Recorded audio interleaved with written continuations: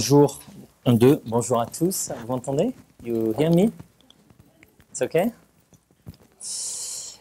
You know, I grew up in south of France. Je suis grandi dans le sud de la France. So I have a very bad accent in French.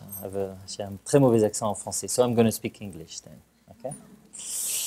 I would like to thank you, Lourdes. It's a very interesting name for French, Lourdes. You might not know what it means, but it means a lot. And Anna Laura in Monterey that invited me. You're welcome, come on. The party is here, the evening. And I'm glad to be here in Tech de Monterey. Actually, I've been in Monterey for some seminars, some classes. I was also in Guadalajara, Tech Monterey in Guadalajara, and now in Mexico. So I know there is 20 others, so I might have other conferences to do, but at least I've been in three campuses of this school, free campus. So I'm pretty glad to be here with you today again. What I'm going to do, we have an hour. It's not very long, especially I'm going to speak about 3 books today. So the 3 books, if you make them in one, it's probably, I don't know, 1,800 pages. I've done also a PhD, master PhD dissertation on this subject, which is 3,000 pages. Of course, all that in 1 hour is just not possible. But so I give you more just hypotheses and quick conclusions, and sorry for that. My books are at the library, very good library here that Lourdes is director of, and so I hope I will help you to maybe to go further in this subject. And again, I'm sorry just to summarize ideas that might be more that might need more time. Just one word of, it's better to be with you because I'm like I look like just maybe some things about my methodology and what I'm doing. Basically, right now I'm doing research I really try to be on the field, on the ground, to do research about what I'm writing. I've done a PhD, as I told you before, so it was a very academic, traditional work. Right now I'm working more on field research, so it's between academic and journalist kind of work. And I've spent the last couple of years, 5-7 years, to travel, to do interviews. It's more than, 2,500 interviews in more than 50 countries. So it's a lot of miles with airplanes. It's not very good for environment ecology, I know. But so whatever I write, it's linked to something I've seen myself. So everything is first-hand. Of course, I use statistics, I use data, I read books and articles, but basically my books are really linked to research that I do myself on the ground. And I believe, even on a subject like internet, which is my last books, is important to go on the ground.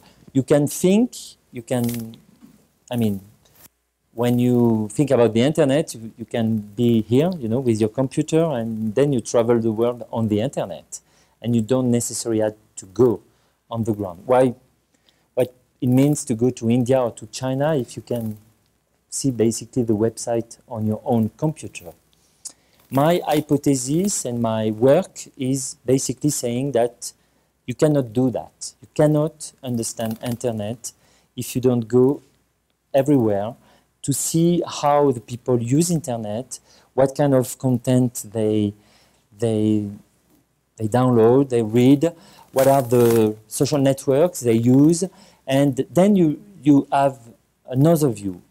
I don't necessarily think it's a better one, but at least it's a different one. And I would say it's more close to reality. And I'm going to try to show you that during this intervention. Basically, I published 3 books recently. One, Cultura Mainstream, is a book about globalization and content and culture. The second one, which is a smaller book and in a way a quicker one, I took just one small issue, which is the LGBT issue, and the book is called Global Gay and is translated in Spanish as well, about how the world is changing, sometimes and quite often for the better, sometimes for the worst, with this issue, which is, in fact, a human rights issue, a civil rights issue, and how it affects, how globalization has an effect on identities and or on this kind of civil rights fight. And the last book, which is actually, I think there is some copy here, but the book won't be published in Spanish before the beginning of December here, so in 3-4 weeks. It's a book called Smart, and it's a book about the internet worldwide. And I'm going to go in the details in a little bit these 3 books. But they look different, but they kind of are in the same kind of package in a way. One of the main conclusions of the 3 books is about globalization, and in the 3 subjects, I see how globalization is not a uniformization. So the fact that you can access every content on the internet, that you can live a better life when you are gay, for example, not everywhere, but at least in many places. The fact also that culture is more globalized doesn't mean at the end that it becomes totally, that it becomes uniformized.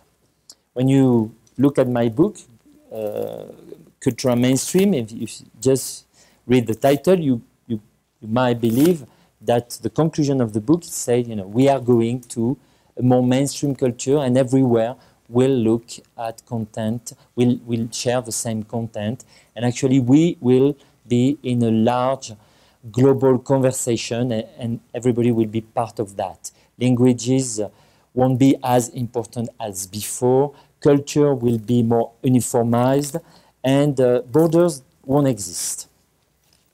Basically, my 3 books are saying this is not what's happening. What we see on the ground, what we see, I do mainly qualitative research, but I use also quantitative one. We don't see a uniformization. On the contrary. And this is why actually the gay issue is interesting, because we believe that the gay are very global and, you know, they all like, I don't know, Lady Gaga and Ricky Martin and Brokeback Mountain and Milk and, you know, the coming out, the gay pride, the all these kind of things. But actually, they are more different than ever everywhere. And there is not such a thing as a global gay, actually. And the second element of my books, the second, I would say, large conclusion, is about emerging countries. And in a way, it's about Mexico as well. When we speak about emerging countries, first of all, we sometimes speak only about the called BRICS. You know that very well. Brazil, Russia, India, China. Of course, I believe, like other scholars, that it's not just 5 countries. It's also Colombia, it's also Mexico, it's also Chile, it's also Vietnam, probably, for sure, Turkey, probably maybe Egypt, depending on the next steps of the democracy there, maybe even Iran or Nigeria or Kenya. So it's a group of 20 plus, 25 plus countries. And one of the main conclusions of my 3 books, and I would say it's probably one of the reasons, I mean, the Indians and the Chinese told me that they published the book in many languages. We have a lot of scholars and a lot of people have spoken about the globalization as link, with a link with demography and with economics, of course. And I'm not the first one. millions of articles have been written on globalization in this way. But I see globalization also as a process that, in addition of demography, in addition of economics, it's also linked to identity, it's also linked to emerging culture, but the fact that emerging countries are also emerging with their culture, and it was basically the conclusion of mainstream. They emerge also with their values and human rights, and it was the conclusion of Global Gay, and they emerge also with their internet, and this is the conclusion of SMART. So right now, I'm going to focus a little bit on Mexico, then on emerging countries, speak about the US, cultural industries, diversity, the definition of culture, and then I will conclude with the internet. I hope we will have also some exchanges, some questions at the end of the hour, if you want, and I will be happy also to exchange with you. I begin with Mexico because it's interesting for me, and I will begin with actually with 2 or 3 images. I'm French, so we are very not very formal, so I take that out. I have the French flag, so I think it's at least it's good. Don't know how to put that. Maybe like that. Does it work?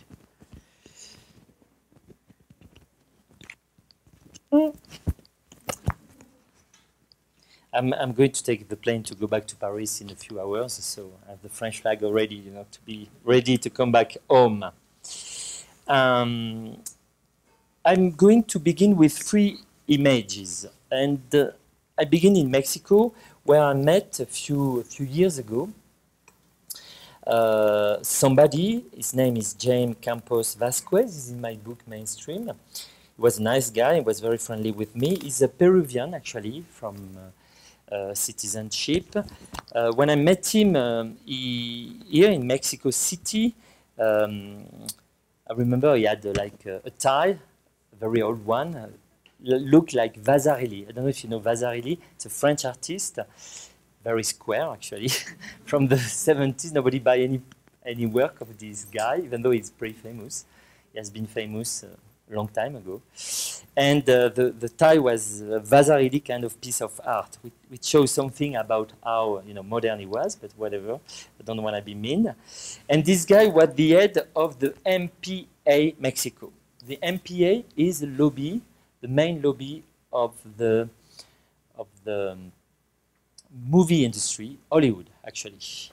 And the MPA works basically here, but also in Brazil, also in different ways in Argentina, in Colombia, to protect the Hollywood industry.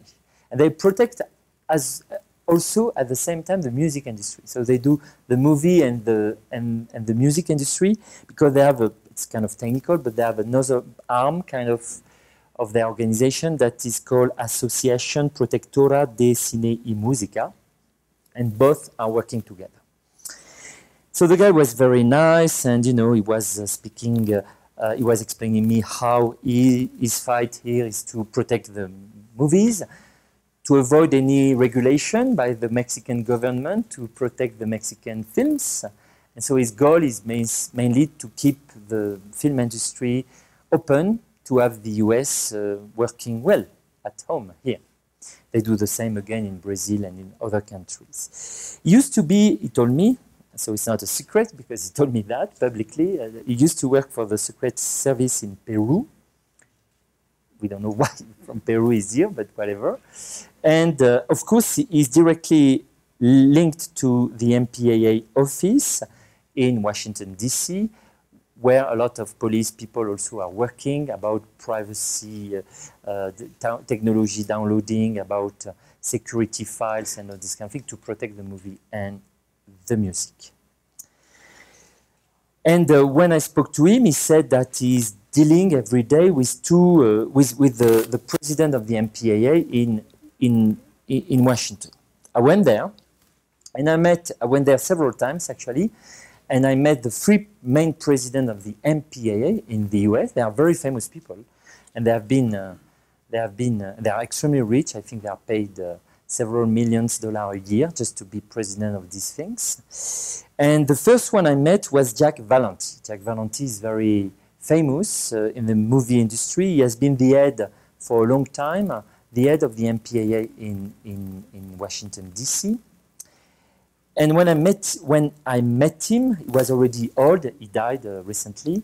It's funny because he's a very little guy, but extremely powerful, you know, like a cowboy.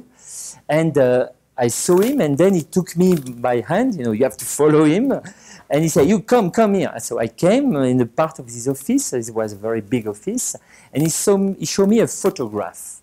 And on this photograph, he was very little, but he was on the photograph decades before.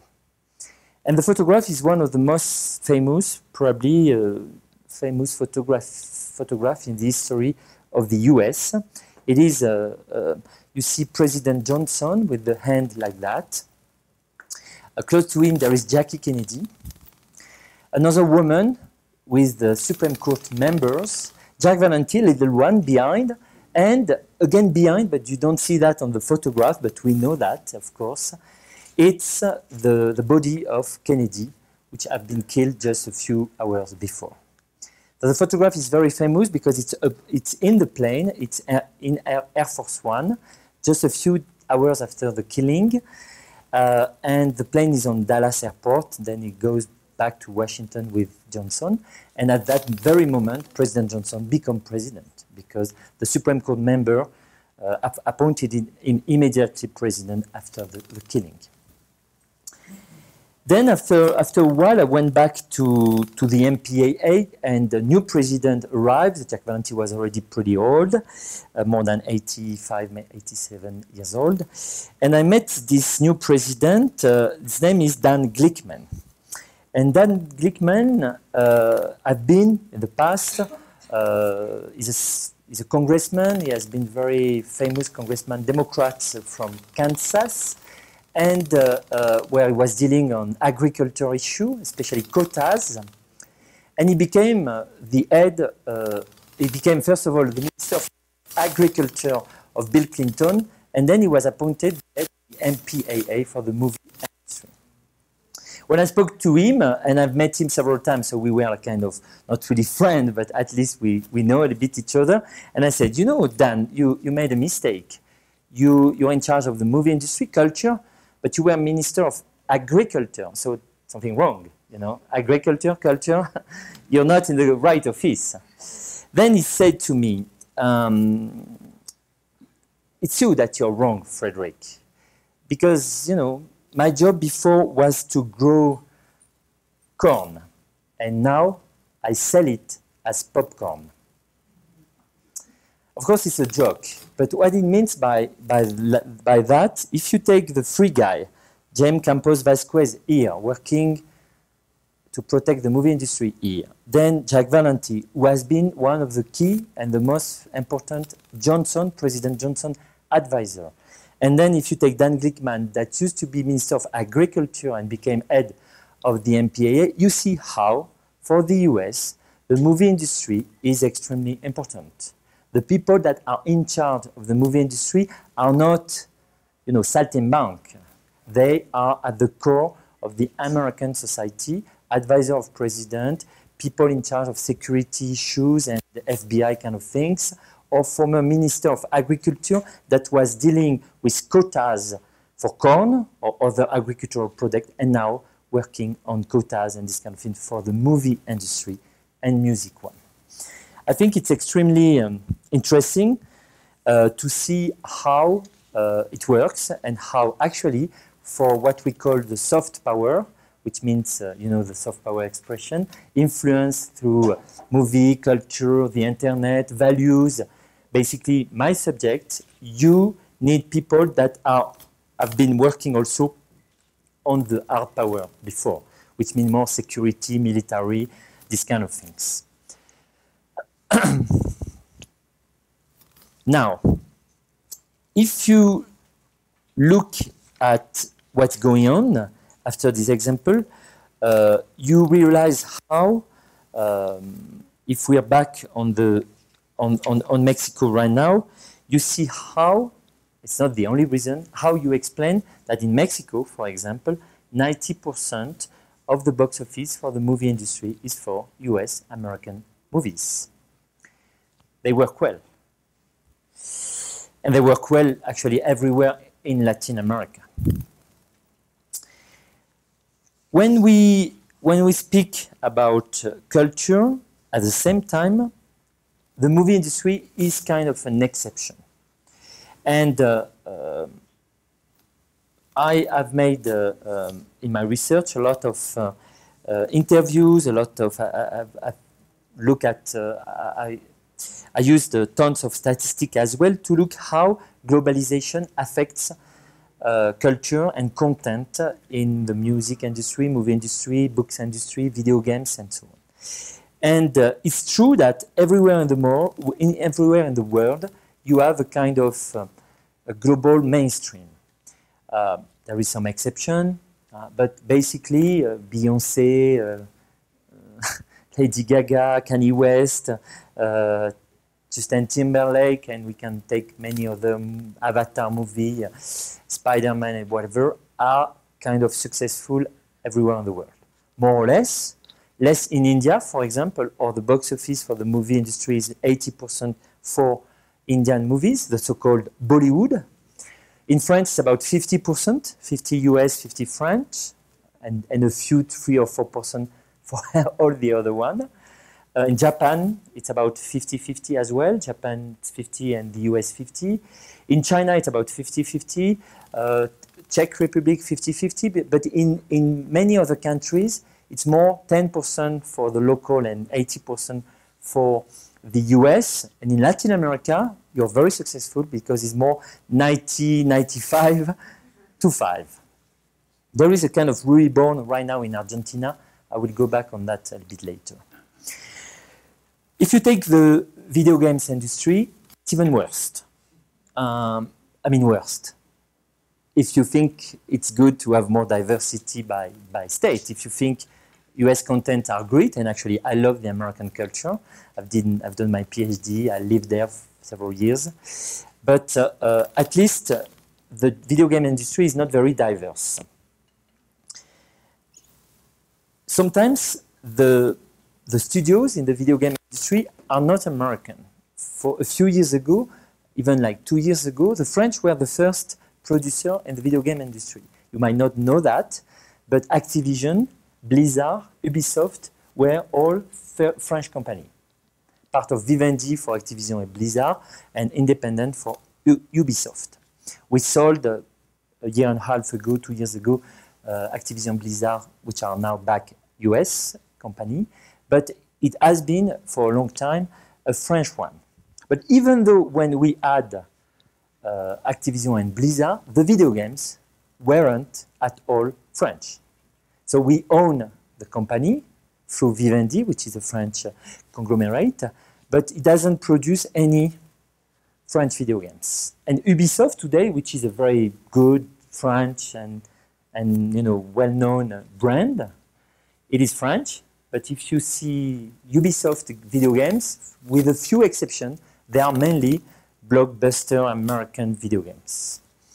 And if you take Sony or Nintendo, you will see also that the games that especially are produced by Nintendo can be a little bit kind of Japanese sometimes, but more often they are very uniformized, mainstream kind of English kind of video games.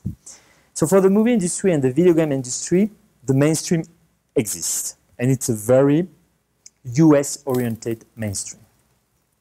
But I would say there are the only two exceptions. If you take all the other sector, information, television, television series, if you take music, if you take books, it is much more diverse than that. And actually, the mainstream is just one small part of the culture that you consume. It's probably the only one that is really global, for sure. But in Mexico, the books that you read are quite often Mexican. the music you hear is extremely Mexican as well. So I don't think you can summarize the mainstream as saying it is everywhere the same. Actually, it's everywhere very different. I don't know Mexican music very well, but I've listened a lot of Café Tacuba, for example, Tigres de Norte. I know Los Angeles Azules. I know RBD. I know reggaeton. Actually, I discovered reggaeton, of course, in Latin America, but especially here. And not only Calle 13, but other things better. For the older one, there is also Molotov, but it looks like a cocktail Molotov. But it was at that time, I think, they were against the power here, Caifanes or other things. So we don't know that very well in France. I know a little bit that because I have a radio show every Sunday night that is called Soft Power on French National Public Radio. And actually, this is why I leave tonight to be ready for my show on Sunday. You can listen to that if you speak French. Otherwise, you will listen some Mexican music sometimes because I try to put music from many countries. But to tell you the truth, don't cry, don't leave the room immediately. We are not listening Mexican music in France at all. And I don't think you listen a lot of South Korean music here. You know probably some K-pop artists. I mean, one, which is Psy, with the stupido kind of things, Gangnam Style, that everybody has seen. But okay, 3 times of your life, you don't listen this kind of music a lot. If you're in South Korea, you will listen K-pop all the time. And you won't mix that with J-pop, which is the pop in Japan, or with Cantonese pop, what we call Canto pop, more in Hong Kong, or with Mandarin pop that is very popular in mainland China. And if you say to a South Korea person, what about J-pop? He won't like that. He likes K-pop, and K-pop is not J-pop, and so on and so forth. So music is extremely diverse everywhere. And I could tell you, I could give you a lot of French names about music that you don't even know. By the way, Charles Aznavour and Jacques Brel are not the current hit in France. For those who are still listening, the things that even my grandmother thinks they were already square. If we go on the book industry, I mean, for that, at least we know Octavio Paz, we know Carlos Fuentes, we know some other writers, but literature and non-fiction are extremely national. You have the big blockbuster bestsellers, Dan Brown everywhere in the world, or 50 Shades of Grey, or these kind of things, but they are American, of course, or English sometimes, but a lot of books you read here are in Spanish, of course, and they are also by Mexican writers.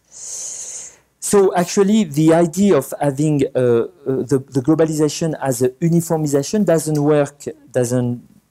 work very well. But it doesn't mean, for example, for Latin America, that you have a Latin America culture. As a French, I think the European has invented this idea of Latin America. We are the only one to believe it exists. And when I came in Latin America for the first time, I tried to find Latino culture, and I didn't. Because as you know more than I do, it's an extremely diverse continent. I mean, first of all, there is Brazil, and it's like if it would be another continent. You don't mix with Brazil, basically. And even Argentina, as you know, is not close to you for many reasons. And there is some exception. Probably you might know Los Fabulos Cadillac. I love Carnet de Voyage, I think in English Motorcycle Diary, the movie, which was actually a very interesting movie because it was a mix of a Brazilian, if I remember well, director, Walter Salles, with, of course, a Mexican actor, Gael Garcia Bernal. I think it was Argentine actor, Rodrigo de la Serna, for the other character. The writer was Puerto Rican, Jose Rivera, and the music, I think, was from Uruguay. So it was kind of a Latino movie. But how many Latino movies do you have? How many band or even reggaeton music, even books that are extremely Latino and that are shared everywhere in Latin America. If I would be mean, I would say Mexican culture, Mexican people or Latino people, if such a thing exists, have two cultures, their own and the US culture. In a way, it's the same in Europe. We, as the French, I mean, don't repeat that, but we don't care about what the Romanian and the Polish are doing in movie industry and books. Nobody read anything like that. And actually, the German don't really like what the French do, and the Spanish are not reading a lot of Italian. There is some exception. You will give me probably some movie of Almodovar and then the books of some writers, and we got 2 Nobel Prizes recently, even though the Minister of Culture wasn't even able in France to give away one name of the books he wrote. It was a big scandal in France because she had a lunch with him, but then the TV said, oh, you love him, you had a lunch with him, he got the Nobel Prize. How do you think, what did you read? And she wasn't even able to give a name of one book he wrote. So, but more bad than that, it's the fact that we don't share anything quite often with the European. And today, when you are a young kid in high school or in university, you know French culture when you're in France, you know German culture when you're in Germany, you know Spanish culture when you're in Spain, and American culture. US culture, but you don't know a lot of other European things, which is kind of bad. So, for me, the question now is to look a little bit how and why the US are so powerful. How? As I said before, they are not the only one. In many countries, national culture is still very powerful. So, globalization is not a uniformization, but they still are very powerful. So I will give you a few elements to explain, and probably you already know a lot of them, and you have a lot of, you can guess yourself. But I've made extensive research on that to see why the US are able to have a great soft power influence, why they are so powerful in the movie industry, the video game industry, and also sometimes in music, in books as well. You can come and sit down. Don't. I'm not going to. Or maybe you don't want to mix up with me, but there is a lot of seats here. And if you all sit, I will sit also myself. No. So I think there is many explanations that we can use, probably much more than what I'm going to say right now. But I would say the main one are for me the kind of culture they produce, the change of the definition of culture, the cultural diversity, of course, creative industries are for me the key points. And I'm going to go very quickly on all of them. I believe one of the reasons why the US is so strong in culture is, first of all, because they are able to work on different scale and different kind of culture, in all kind of culture, actually. We believe in general, and all the, Guevarist, Trotskyist, Marxist people, we have a lot of that in France, and sometimes they are funny. And I kind of like them sometimes. They believe, the problem of the US is imperialism. And they believe it's because they are imperialist, because they have very strong cultural industries, which is just a question of marketing, money, and mass culture. And because of that, they are able to be powerful everywhere in the world with Disney and, Avatar and Spider-Man and even Kanye West. Yes. Kanye West as well. And of course, there is no debate about that. They are very powerful with mass culture, Broadway, Hollywood, the music industry in Los Angeles, and also the video game industry. But I will argue that actually, in addition of that, they are also very powerful in the other kind of culture. When you go for example, in the dance festival in France, you will see that a lot of the artists will be dancers from the US, from Mercedes Cunningham to Martha Graham, from Bill T. Jones to Trisha Brown, and so on and so forth. When you look at theater, a lot of people will speak about Tony Kirshner and the Wooster Group, and so on and so forth. And also high culture, and also counterculture. And by the way, if you want to understand the Silicon Valley, and it's, I hope, I guess, a key chapter in my next book, Smart, I look at the Silicon Valley and the history of the Silicon Valley. And if you believe, and maybe some people in Mexico or in France believe that, this is just a question that the government will say, okay, we, or the mayor, we are going to build a smart city that is that will become Silicon Valley in this place. It's going to be wrong. Nobody, no government, no president, no mayor has said, I'm going to build a Silicon Valley there. If you want to understand the Silicon Valley, which is a singularity, idiosyncrasy, extremely original, you have to go back on the highway system of Eisenhower in the 50s. You have to go back on how the airport of San Francisco became a hub. You have to go back on the hippies in the 60s and Jack Kerouac on the road.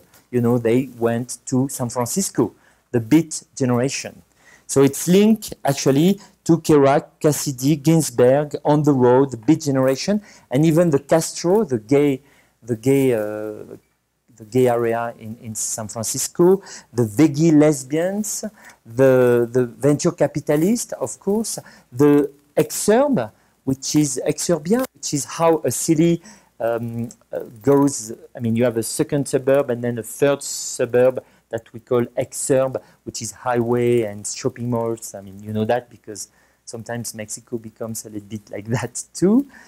All that explains Silicon Valley and probably many other things. I've wrote a chapter on that, so there is many other elements. So it's not something, even though, you know, I don't know, Marcel Ebrard, for example, say, okay, I'm going to build in Mexico a smart city because I believe the city needs a smart city. It won't work. It's not something you can decide. It's a long process. It has been the case for decades. So basically, mass culture, high culture, counterculture, internet culture, community culture as well. You can be, if you go to Europe, you will be extremely, I would say, impressed or maybe shocked. For example, you go in a ghetto in France where lives mainly Arab people. It's kind of poor area. They are very anti-American because of Israel policy, but they are extremely connected to US culture. Connected with the gangsta rap, they are connected with movies, blockbuster, but also whenever there is blacks or this kind of actors and so on and so forth. So it's mainstream, but it's also very community-oriented. They know artists that the mainstream doesn't know, that goes directly with them. So I do believe that it is at the end the reason why the US, for one part, is very successful in soft power and culture. It's because they play on every kind of scale, every kind of culture at the same time. And when you want to criticize the US, in French we are very good on that, and I think we share that a bit with Mexico, and this kind of love-hate relationships. In France we hate the US, but we are the first country in the world with McDonald's number by inhabitants. And Google is 90 or 85% of the search engine in France, where even in the US is not that high. So it's always interesting to see when you don't like a country, you can also like it in another way. But at the end, when you want to criticize the US system, we read the Monde Diplomatique in France, which are quite often translation of articles from The Nation, the US magazine. We watch the movie of Michael Moore and read the book of Noam Chomsky. So basically, it's Americans that are criticizing the US.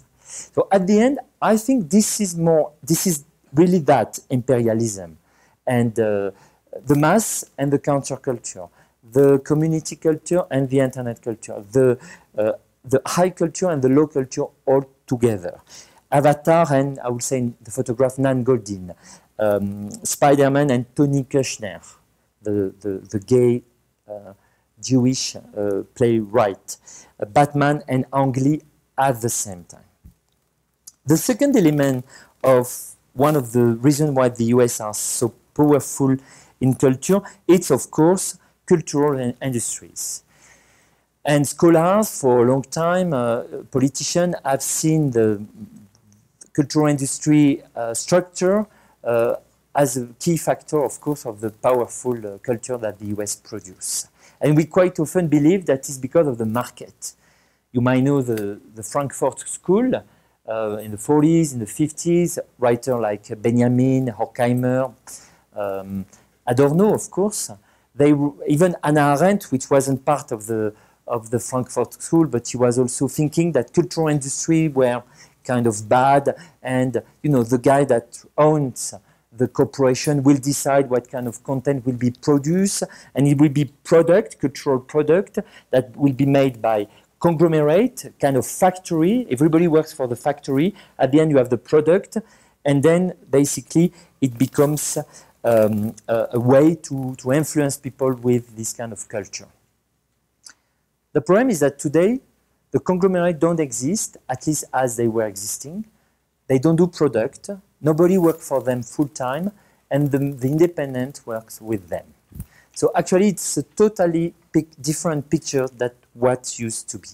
And I don't have the time here, but I can take, I can explain that for the movie industry, for the music industry, for the book industry, for the video game industry, they kind of all work in a totally different way than what the cultural industry critics thought they are.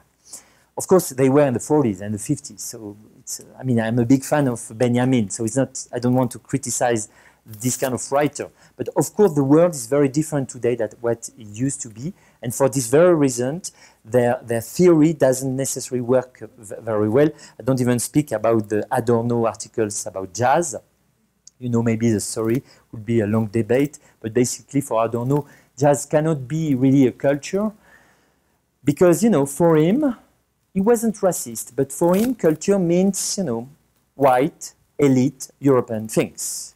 And having something from the black couldn't be culture. So he was kind of smart, and he said at the end, cannot be culture, so it is radio. So the famous articles about how the jazz is radio are interesting, but of course nobody today will say jazz is radio. Everybody will say jazz is music, so it's culture, and it's even probably the more classical music of the 20th century. But to come back on the cultural industries, very quickly, how it works today, I would say you have the big major in the movie industry, music industry, in the book industry, studios also in the video game industry. They are kind of banks. So they have the money, they are banks, and basically they fund projects. And they have what we call the green light, which is very important. They will say yes or no to one movie or to one book or whatever. It costs a lot of money. Today, a blockbuster in the movie industry can be $400, $500 million just for one feature film. But then it is done in general by a producing house, which is either within the big studio, what we call a specialized unit, or a little bit outside. They fund the producing house. So it's a kind of independent funded by them.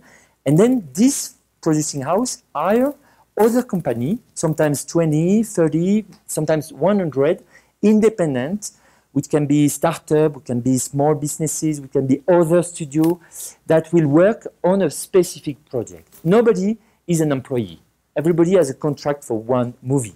Some actors can have for 2 or 3, but in general, it's a project-based model, totally the opposite of the traditional golden age of the Hollywood movie, where everybody was working full-time to do not one, but plenty of movies altogether. So the studios are still very influential, but they work with independent And it's the same in the video game industry. You will see big blockbuster quite often. You don't know that, but there is a lot of small, because they are not able, for example, if they do a movie for a video game, sorry, for the PS3, then they want to do that for another video game platform, for the Nintendo, for example, and they don't have the money, so or the tools. So they ask another studio to do it and to sell it and so on. But also for special effects, for some character, for the music, for many other things, they will hire several companies that will make, actually at the end, a real main video game. In the music, the same with the labels. In the book industry, with the imprints. So you are in a small imprint, you know the guy you work with, your publisher and so on, and it's part of a very large group that in general do all it does all the back office, international rights, the printing, these kind of things, but all the creative process, the marketing and the publicity and the PR relations are still in the small imprint. So you have the big and the small all together. And this is why quite often we mix up a little bit. We don't see that as a key element. To finish on that, I don't want to be too long. Of course, it used to be products, cultural goods, and now it's much more content that you will use on several platforms, several medias. There are also streams. They can be services. They can be formats, apps. So many things, but not just one cultural good. There is two other elements. I'm going to go very quick on that because I don't have the time to go on that very quickly. But another reason is probably that and it's linked with what I've said just before with Adorno. We used to think, especially the French, we are very good on that, and sometimes in Latin America and Argentina you have that too because they look at Europe a lot, this kind of hierarchy for culture. So basically, we believe there is such thing as the art, and it is high culture, and then there is all the other things, basically, and at the end you have, I don't know, reggaeton, and it is low culture, and of course it's not good. This is the way, quite often actually, we believe art is in France and in Europe. You have that also in Germany a lot, in Spain, in Italy. Vargas Llosa kind of things. I had a fight with him in his book. He commented my own book, and he was very friendly, but basically he said he did a very good job. I love what he said, but the culture he described, I don't like that. I don't want that. It's funny because, you know, when it's raining, what do you say? I don't like rain. Yes, but it's still raining. So the thing is more to understand why the people are liking a culture that is not what you like. And the reality is that the hierarchy, as we believe in it, with the high-low culture, doesn't exist anymore. And it even less exists because of the globalization and because of the internet. So video games, of course, it can be hard. Series TVs, mangas, startup, publicity, design, all that is also part of the arts. And a few years ago, the more probably arty kind of high culture French journal, les cahiers du cinéma, like the traditional Godard, Truffaut journal for movie industry, said, you know, series TVs, American series TVs, US series TVs are the most creative right now. So even them, they accept the idea of, you know, it's not that simple to say there is such a good things that is art and a bad one that is popular culture. Of course, another also key element to explain how the US is so powerful is what I call, a lot of people call cultural diversity. And I try to, very quickly, to give you a kind of an element that and you might think about that later on. We believe in Europe, it's also the case, I think, in Latin America quite often. I mean, Brazil has I work a lot on that. India also, the Québécois, of course, you know, the Canadian that speak French. We believe in cultural diversity, and we have made a lot of fight at UNESCO and other international institutions about that. And I believe we were right. I've been in South Korea, and when you see how the US are destroying quotas for the movie industry just to have more US movies, blockbuster in South Korea and less South Korea movie, you realize how they really destroy cultural diversity. And when they did this negotiation, they obtained, they were able to get rid of a part of the quota system. And a few years after that, the blockbusters from the US were much more important in the total box office than before.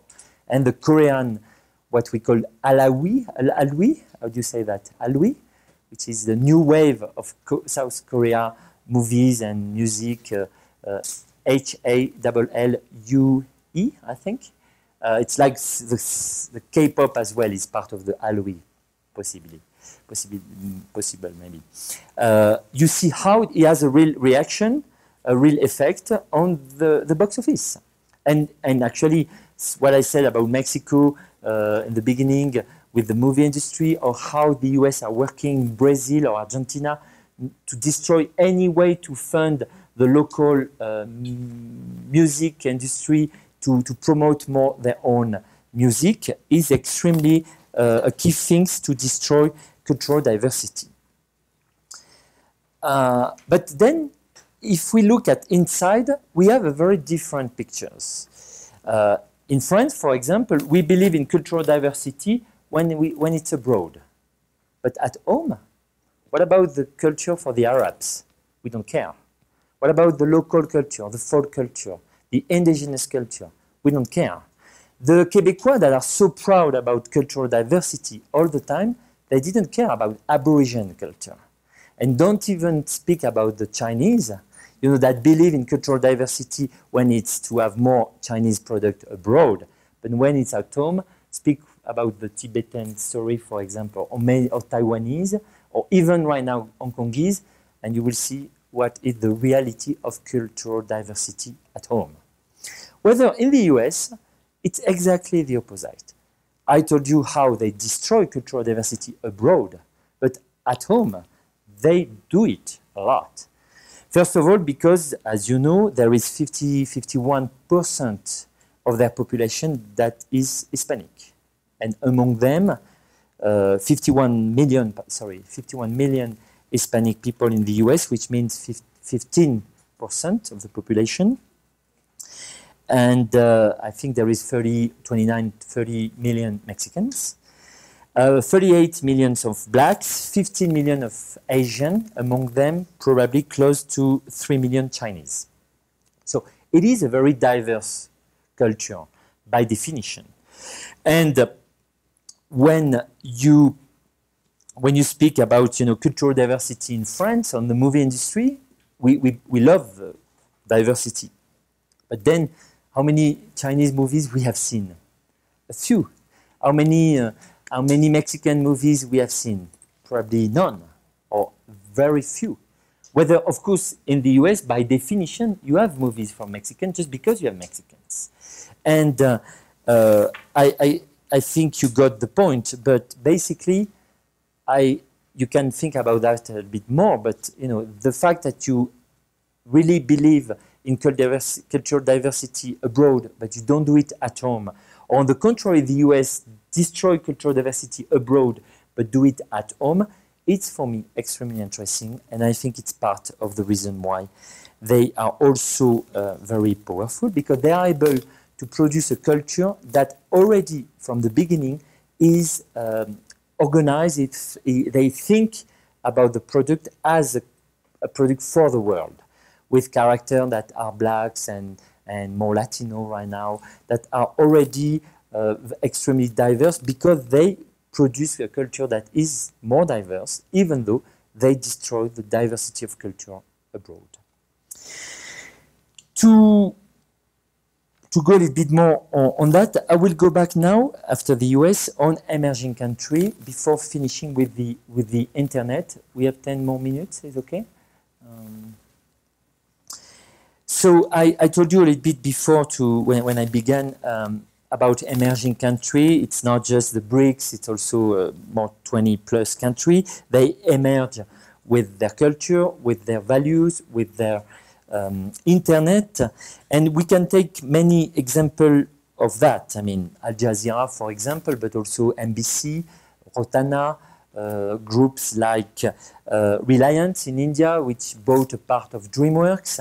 And I don't know if you have heard the news this morning, but Alibaba is closed.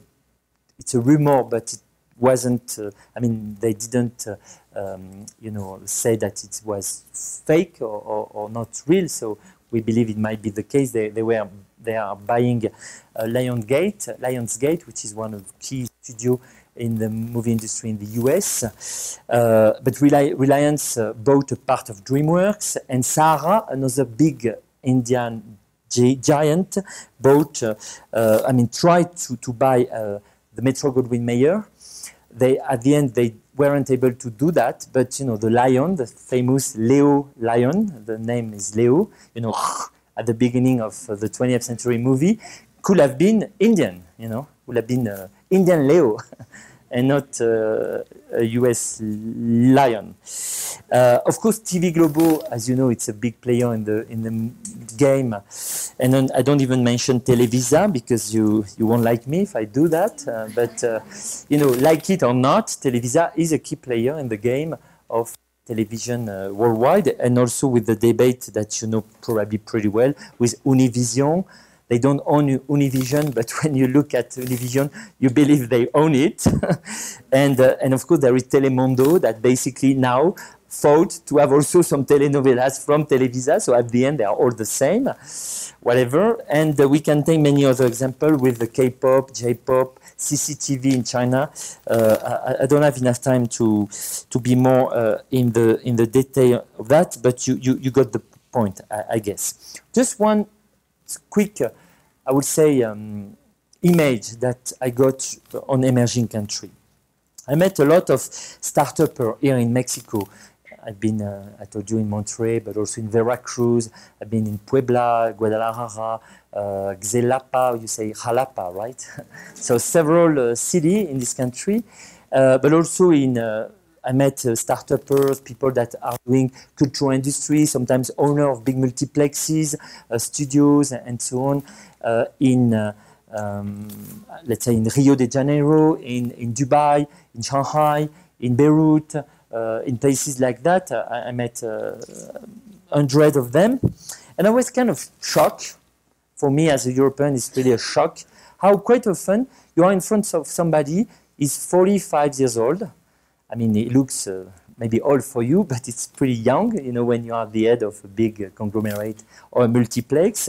In general, in India, in Mumbai, in Rio de Janeiro, or in Dubai, is very friendly. He opens his arm and his eyes, and he thinks about is creating, building the culture of the future thanks to the internet. And you really got this impression at NBC in Riyadh, at Rotana in Lebanon, or in many other places in emerging countries. And then I'm back in France, you know, and it's the same in Spain, the same in Italy, the same in Germany, sometimes the same in UK. And you are with the same guy, I mean, the owner of the studio or the owner of the multiplex guy, or some music A&R people or startups. And more, quite often, they are 65 years old plus. They are not very friendly, but that's not the point. Sometimes they are friendly. But in general, they are like, it's very dangerous because we have to protect the culture of the past. And the kind of opposition between this very opportunities way of thinking of the culture of the future that I've seen in Mexico, and the idea of what's happening, globalization and digitalization, is a threat for culture.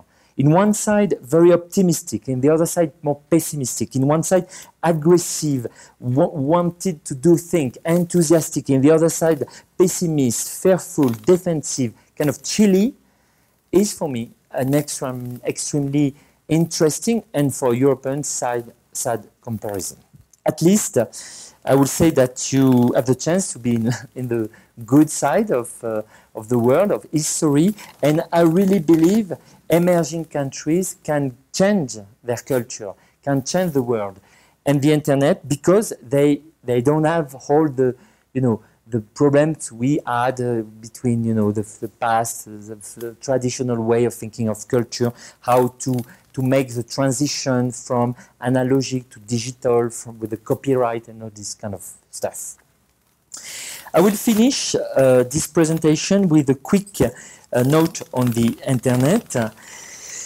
Even though I spoke already about the internet several times, what I've seen everywhere in the world, it's not the global conversation that some people in the Silicon Valley believe in.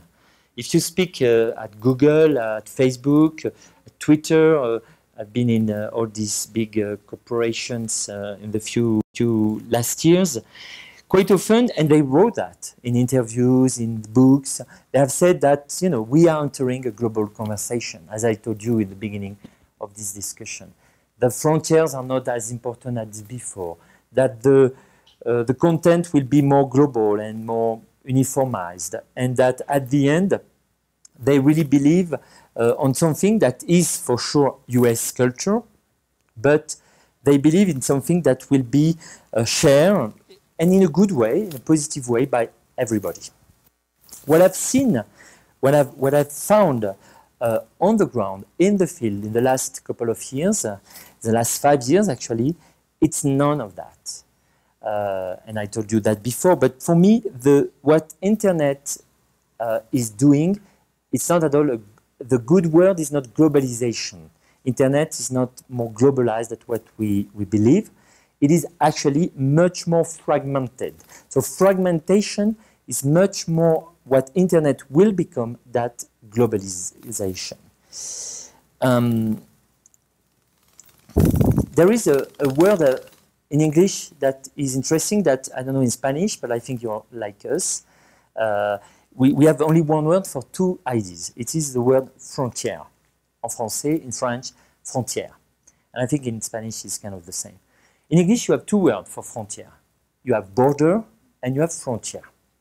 The border, you know what is it? It's between Mexico and the US, which is, you need a visa, you need a passport, there is the flag, there is the police, and so on and so forth. And so I would say there is no border on the internet, except with China, with Iran, and also with Cuba, for example, because in Cuba you have a very bad access of the internet, even though the propaganda said, we open 100 plus cyber cafe, and I was in Cuba a few weeks ago, and I went to the cafe and they don't exist. They just don't exist. So basically, if you want internet, either you have a military guy in your building and he shares with you and you have to pay, or you go in a big hotels, international hotels, and it costs 10 euro an hour, which is of course not possible for any Cuban normal people. So there is no border on the internet for sure, but there is frontier. Frontier means a symbolic things, which means it's linked to language, it's linked to the cultural sphere you live in, it's linked with your territory. And this is why at the end you can negotiate with the US NAFTA, and you have done that. So then there is no border, but there is still some frontier. And I think it's extremely important. And actually, we are already 2.7 billion people on the internet worldwide. In 5 years, we will be 5 billion. In 10 years, probably close to 7 billion. All the people that today have what we call a feature phone, a basic phone, will have a smartphone in the next years to come. Why? Because smartphones are already in Africa, available at $30 or $40, and even tablets. So access will be possible. Doesn't mean that we don't have to work on digital literacy, which is an extremely important thing. I think the digital divide won't be the debate. The next debate is digital literacy.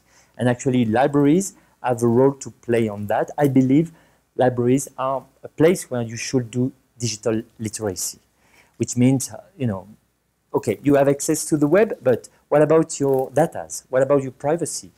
Wikipedia is wonderful. I love Wikipedia. When you're in Africa, you see how Wikipedia changed the life of the people. They have access to an encyclopedia that nobody was able to pay for a few years ago.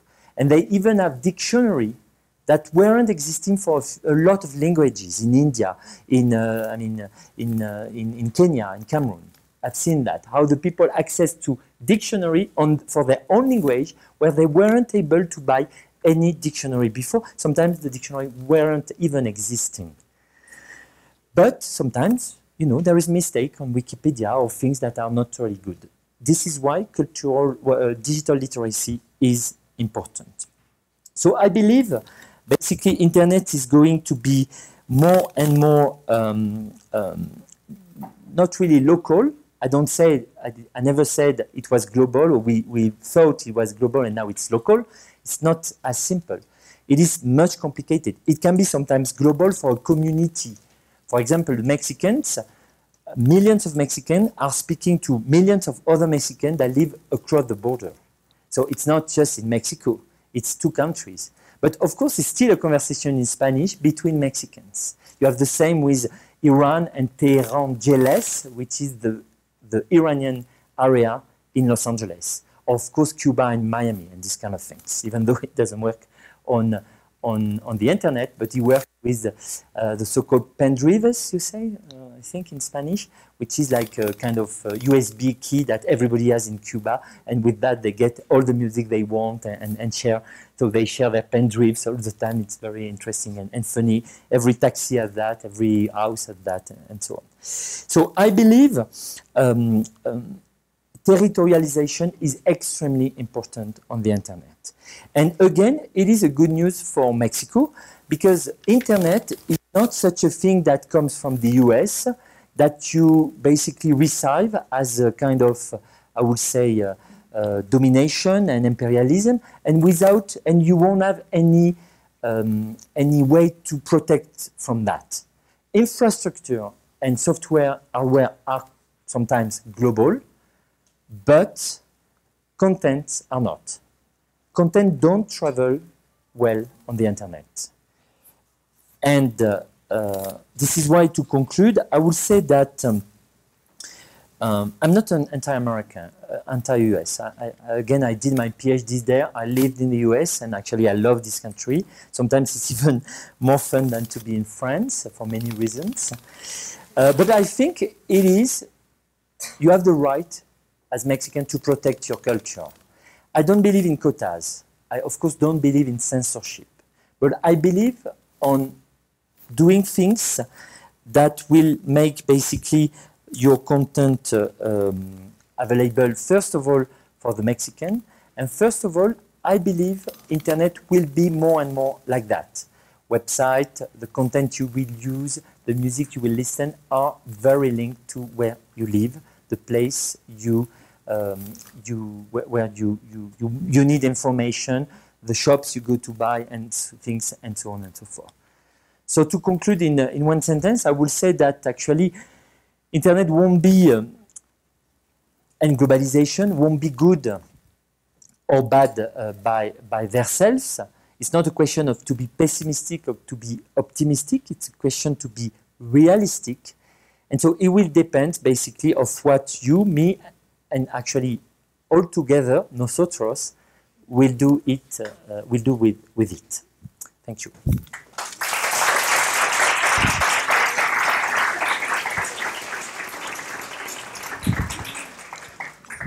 Muchas gracias, Frédéric. ¿Alguna pregunta? ¿Comentario? We have 10 minutes, a little bit more? More or less. 15, 20? También. Then I stay in Mexico because I miss my plane. Yeah. Okay. So it's up to you. You have to find me a party where I'm going tonight if I stay here. But then I won't do my radio show Sunday, so maybe not as good.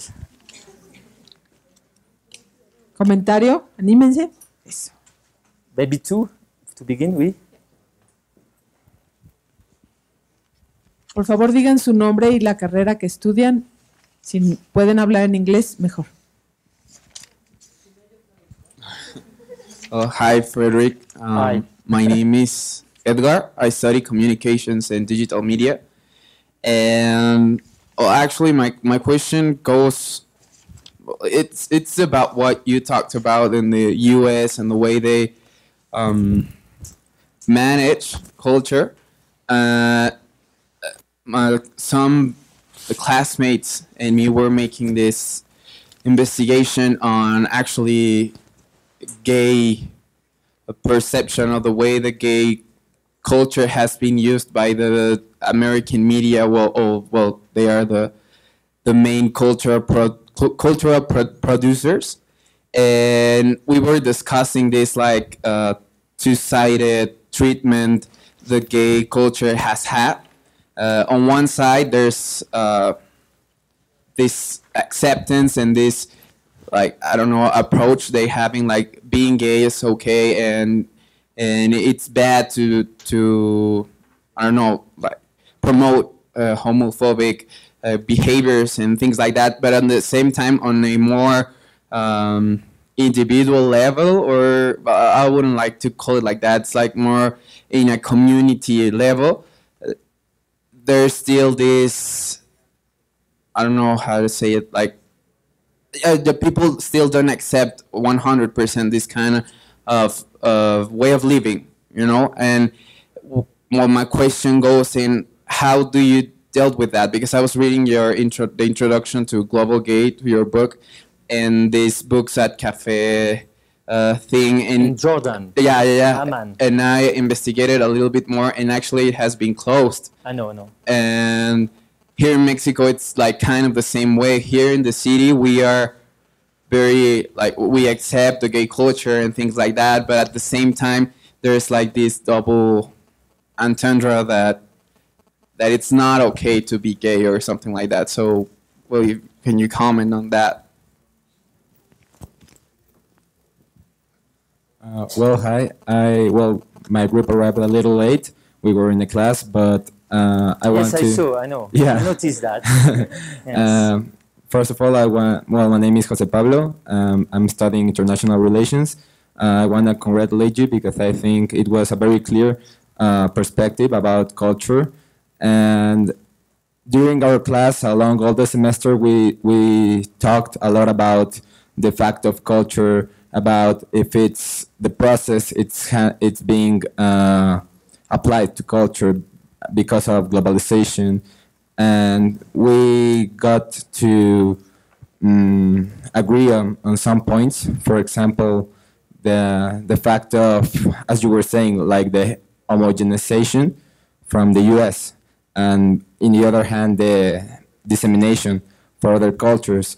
But one of the interesting facts we got to see was that even though different cultures get to interact between each other, there is some point where there is some kind of resistance from one to another to evict a complete homogenization. And I think that's a very interesting point to say, why even though our influence on the media and on economics and on all of that stuff has been very related to the US, still we are very profound with our values, with our traditions. And I think that's very interesting what you were saying about also about the fact of internet, right? Like how it has been very territorial and fragmented. And I just wanted to congratulate you, and I think that's very interesting, how to know, even though we were seeing that there's a theory that says that in order to be like an interaction or mostly an interaction between cultures, there have to be like out of 5 points, 4 have to be like common, like for example, Mexico and Argentina have like the right or the chance to interact because of the language, because of the past, because of their food, and because of maybe another thing. But there will be always something there that will be like your identity or your origins that will remain and that will not be letting a total homogenization. That's what I think. Thank you. Okay, thank you. Third, is he here? We can take 3 or 4. You also? You don't arrive. You didn't arrive late, right? Okay. No. Just to be. Hi, Go ahead. Frédéric. Sorry. Hi. My name is Andrea. Hi, Andrea. I study I like the journalism. Spanish. Like, hi, Frédéric. I study journalism. In And Spanish, it's more common than in French. In French, you say Hi. Mr. Professor. Sorry. oh, Monsieur. But I don't do that, sorry. Well, at this class, my creative writing class, our professor was telling us that when a system criticizes the same system, it is not considered a real or an authentic criticism towards the system, because he was telling us that it is kind of making ourselves look stupid, believing that the system is so strong that it is able to criticize itself and still be still that strong. So I don't know, I want to know what you think about that. So basically it's on the fact that you are able to criticize the system but still still be inside the system and still be not able to question and the system. Extremely good question. You? Thank you. Yes. And then the last one, if there is. Hi, my name is Rodolfo and I study communication and digital media. My question is really concrete. What do you think that is needed for a change in the cultural industry? Do we need a change in the creators or a change in the audience? You mean Mexico? In Mexico or in an international context? To change the cultural industry? Last question. I think it's better to leave it there. So I answered quickly the different questions. I begin with your question. Basically, you said congratulations. So I like the question. Thank you. No, to go on what you said, which is very interesting about resistance. You know, a lot of people are thinking culture as a necessity to resist. And they think imperialism is a matter of money, and you know, you have the big, basically what, I mean, this kind of Castro way of thinking the world. They are against you and you are resisting imperialistic things. It doesn't work like that. And it never worked, but less in a time of globalization and in a time on, I would say, on digitalization. And this is why actually, you know, in the 70s, I wrote some history about that, so I know a bit the debate. The debate for the gay community, for example, was, okay, we want to be free, okay? We are in a bad shape because they are homophobic. So our models are USSR, China, Mao China, and Castro, basically. What's the idea? I mean, the gay movement, the lesbian movement in the US, in France, in Italy, in Germany, they were thinking that the revolution, the gay revolution, will come from these directions. And then suddenly, a little bit after that, we realized that, you know, in USSR, they were putting the gays in the cold Siberia to have them doing workforce and dying in the snow. In Mao China, they were basically doing them, asking them to become farmers and die because they didn't eat anything. And in Cuba, basically, they put them electricity to have them becoming heterosexual. Of course, it didn't work, but still, the revolution didn't come from these places.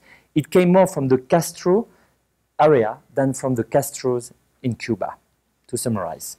So when I say that, it's this idea of resistance is not, I think, the good approach on the question. You didn't say that, but I kind of always, you know, think that we are afraid by balkanization of the internet and culture. We are afraid by kind of Libanization because all the territory will keep their culture or we will have to protect it. I don't believe it works like that. First of all, if you want to succeed in content industry, in soft power, you need great content. And to have great content, you need freedom of artists, you need diversity, you need the money of the big company, but also the independent. Without independent, you won't do anything, because the mainstream cannot generate it by itself.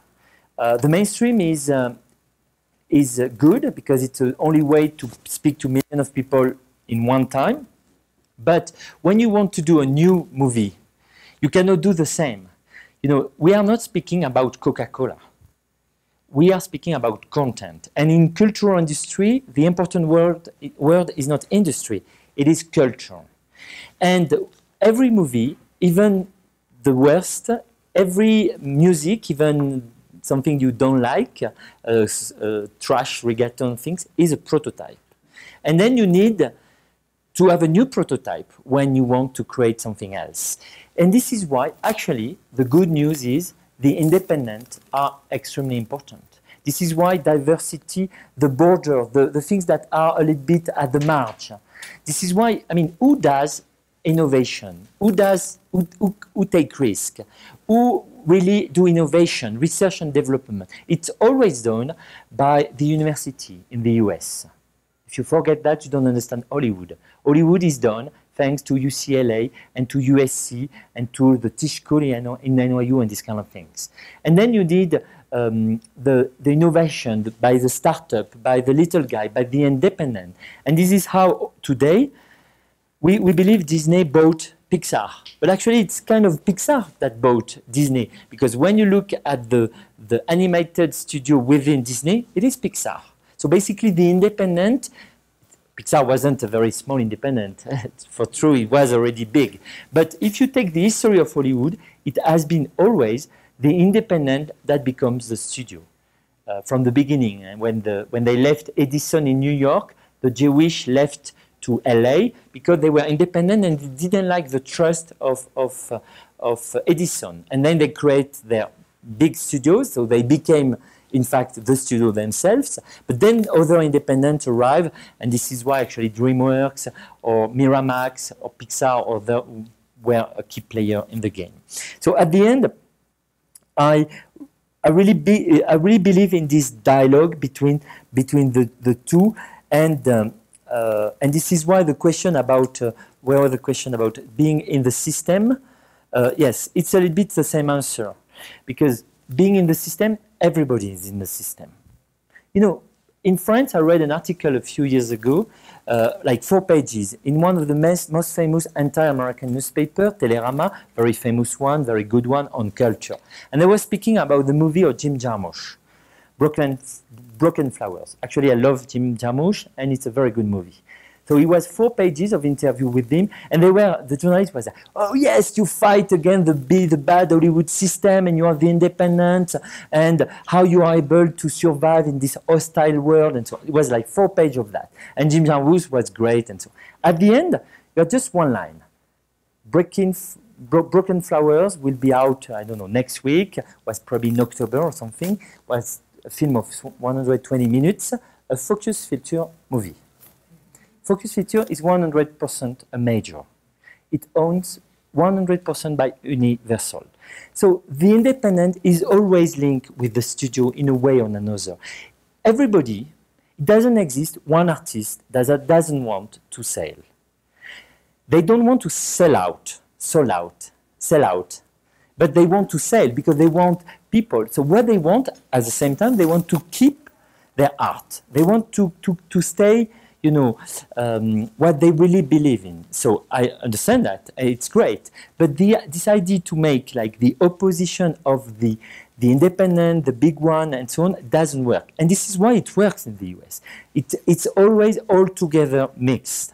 And this is why basically the Chinese, they pour millions of dollars in their movie industry, but they haven't been able to produce one blockbuster worldwide, except Kung Fu Panda, that has been made by DreamWorks, the US company. Why? Because they don't believe in the independent. They don't believe in the small guy, the diversity, the gay, the woman, the guy will be from like Taiwan, like Ang Lee. Ang Lee was invited by China. They really wanted to do a movie with him, and then something was wrong. A wife of a vice president, something didn't like pictures, whatever in the movie. They basically canceled the movie, was censored, and Ang went back to the US. And this is why it's not going to work if you don't allow the artists, the freedom of artists, and so everybody is within the system, but at the same time, the system has to allow a lot of diversity, a lot of independence, a lot actually of creativity. On the question on Mexico, do we need a change on cultural industries? I mean, cultural industries by definition are changing all the time. They are very Schumpeterian, if you understand the Schumpeter name. You know, it's a famous economist. Schumpeter wrote about creative destruction. So you create, but then you destroy, and then we recreate. And in the cultural industry, especially in the digital industries, it's very Schumpeterian all the time. So you have destruction of creativity every time, but also recreation. And this is why you have a startup that it failed, you create you know, the famous formula in Silicon Valley, fail quick, which means you can fail, but don't keep your company too long if it doesn't work. You fail, it's dead, you create a new one, and you go ahead and you move on. It's a way of thinking. So creative industries are changing all the time. So if you believe they are going to become, let's say, more regulated and the government has to do it, it has a name, it's Venezuela. And now all the telenovelas from Venezuela are made in Miami. And there is nothing in culture in Venezuela. Don't even speak about Cuba, where no books, no films, and less music, which is a shame. You know, to listen good Cuban music, you go to Miami. So it's the end of something, the end of an empire, which was a small empire, but has been long for a long time. I finished with the question about the gay, and I'm sorry I didn't speak enough probably about this book, but you know, it was more media students. So if one day there is a gender studies group here, I will be happy to focus more on that. But to answer the question, I mean, first of all, I won't follow you at all on what you said on, you know, go 1 week in Jordan, come back to Mexico, and you tell me the difference. So this is not the same word at all. And this is why actually I began my book with this cafe, which I know can be closed, even because I wrote about it, and which is of course bad if it happens. I know the guy, we spoke quite often, so I know he opened another one, but it's a long story. But there is 8 countries in the world today where you can get death penalty because you're gay. And there is 70 others where you can go to jail just because you're gay. Mexico is not among them. You can even married in Mexico City. And this morning I was with Marcelo Ebrard, and 3 times in our interview he spoke about, you know, gay marriage in Mexico. I don't know if he spoke because of me, but it was like very, you know, of course no politicians in China or in the Middle East or in Africa will speak even one word about this issue.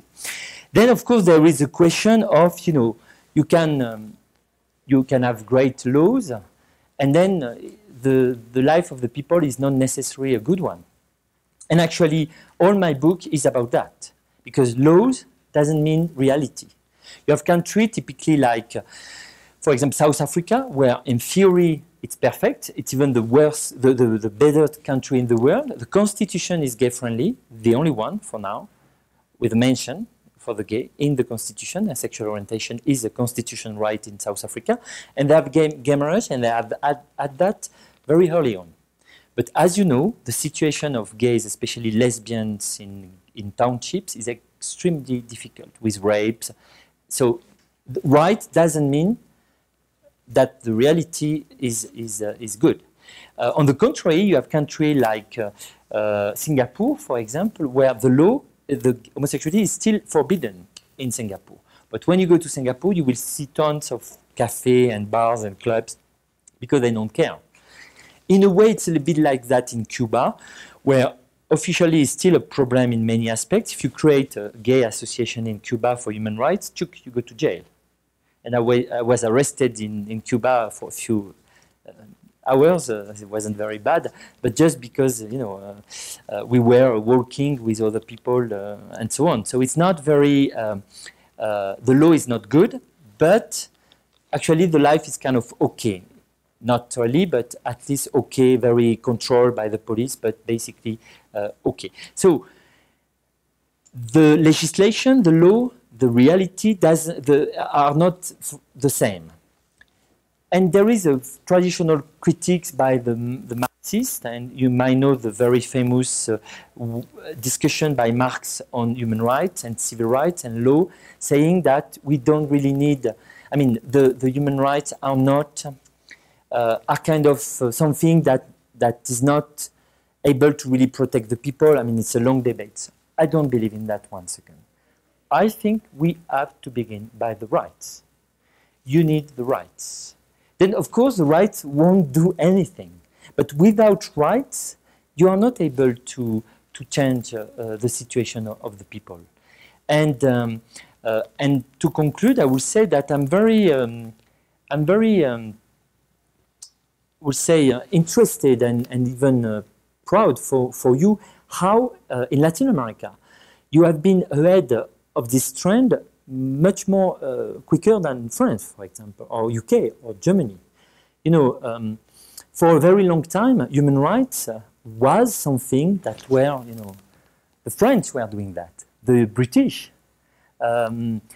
So basically, we wrote part of the declaration, of course, the French Declaration of Human Rights in 1789, but also the 1948, and it was signed in Paris at the Trocadero. And you know, Europe is in general they explain to the world what they have to do about human rights.